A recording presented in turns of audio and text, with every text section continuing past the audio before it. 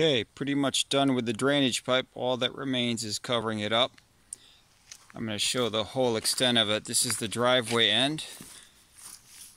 Dumps it down into this ditch, which takes it down to Rainbow Road. So I'm going to follow it up. You can see the house up there. I dug this mostly with the excavator. And there was one part under the tree I had to do by hand with some help from Karen, and that made me appreciate how useful that excavator was.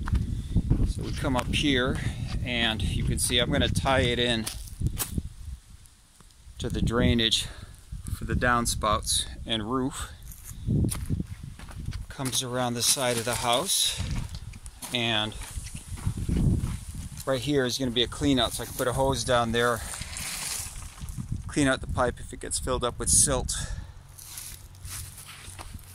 And you can see Karen's there dumping. Good job, Karen. Some of the gravel to cover the pipe, which is wrapped in geotech cloth,